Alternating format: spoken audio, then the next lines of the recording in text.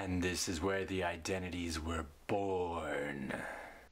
So you're trying to evaluate exactly the sine of 13 pi over 12. So you're going to have to break those up into known angles, or radian measures anyway. Now this is an art and a talent. You're going to have to practice to get good at it.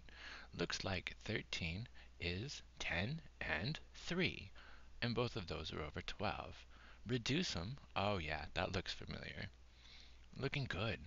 Nice. Now what?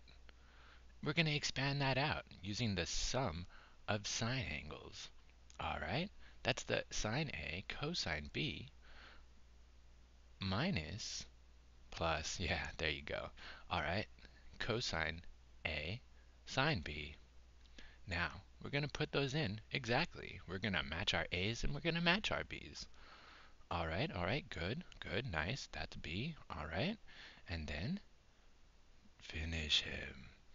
Oh boy, there you go. Now, we need to evaluate those guys. What's the sine of 5 pi over 6? Half. Alright, it's in the second. It's positive. And then the cosine, yeah, over 4s. People know those. And now U goes. Ah, that one's negative because it's in Q2. Now, let's clean up those fractions.